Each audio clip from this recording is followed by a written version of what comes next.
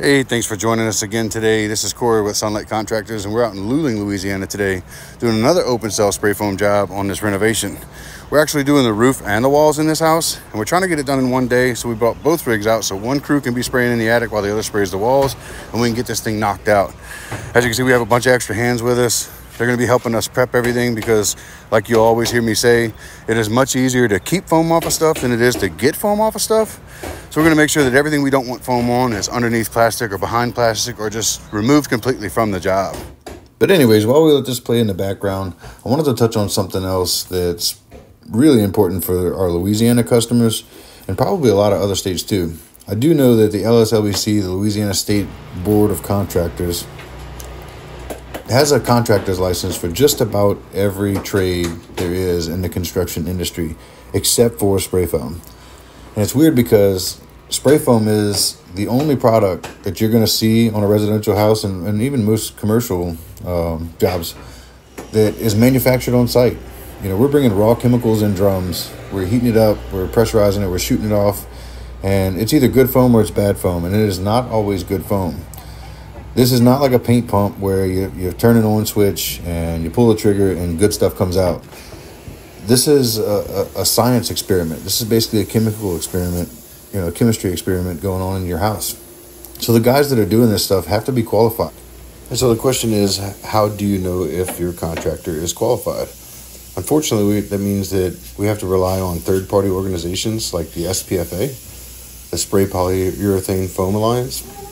Other states like California have already kind of caught up to this and are implementing SPFA guidance into their licensing programs. Louisiana is just not one of them. So it's on you as the customer to do your due diligence and make sure that the contractor that you hire is qualified to be doing this stuff. So on screen now, we're heating up. We're about to turn the machine on. And while that gets to work, it's worth mentioning the temperature difference you can see between the A and B side. This particular foam we're spraying today is extremely thin on the B side, and the only real control you have at the machine to get this stuff to spray 1-to-1 is to raise the temperature of the thicker material to thin it out basically and get it to the same viscosity as the other one. But all of this comes with experience.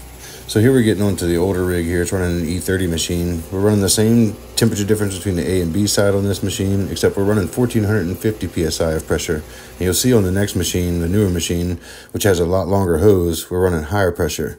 Here's those manufacturer spray parameters I was talking about. You can see how the scale changes based on the ambient temperature, but they're saying 1200 psi. The hose length plays into that, and that's what I'm talking about here. You'll see on this machine we're running 1750 psi. But that's because we have a 410-foot hose.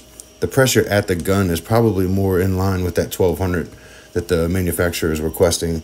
But again, all of this changes on a daily basis. What you have to have is somebody that's qualified on the gun that can notice that something's not right, and somebody that's qualified on the machine that knows how to fix it. In either case, we're back on looking at the job here. You can see those bundles of foam that got trimmed off the walls. Obviously, when we're spraying out past the studs and trimming back flush, there is some waste associated with that, and you do have to build that into the price to some degree, but it does end up being a better job in my opinion. Here, Eric's up in the attic spraying the knee wall. That is just a plastic wall that goes from the top plate of the exterior wall up to the roof to cut out the porch section.